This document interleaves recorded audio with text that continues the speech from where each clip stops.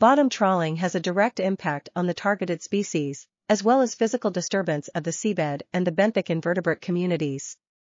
This, in turn, affects benthivorous fish and the entire benthic food web structure and functioning.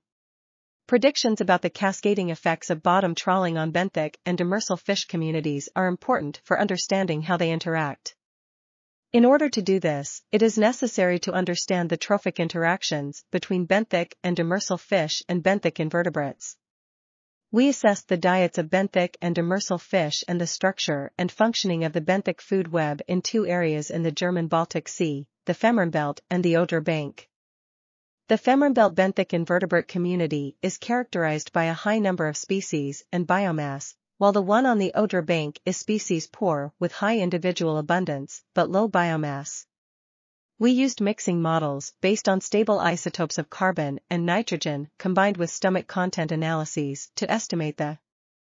This article was authored by Camille de la Vega, Martin Paar, Linda Köhler, and others. We are RTCLTV, links in the description below.